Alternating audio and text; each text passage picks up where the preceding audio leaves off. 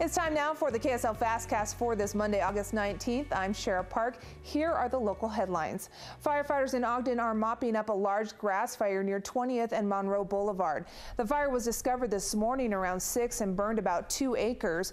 No word yet on what caused this fire, but it is the third suspicious fire today that crews are investigating. Last week, 6 fires were started in the Ogden area, leading investigators to believe that they may have an arsonist on their hands. Families evacuated because of the Rockport fire can go home today. Firefighters now have the wildfire 90% contained.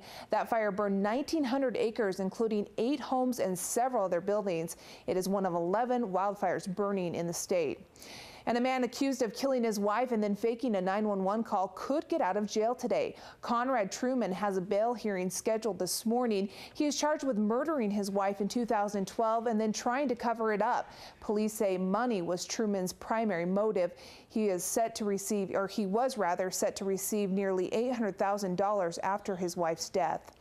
Now switching gears, let's take a look at today's weather. The highs: Salt Lake 97, Ogden 95, Provo 96, and St. George 101. You can see showers, also possible lightning in those areas. It is going to be a hot day, but expect to dress for some possible rain. And that is for your KSL Fastcast for this Monday, August 19th. Have a great day.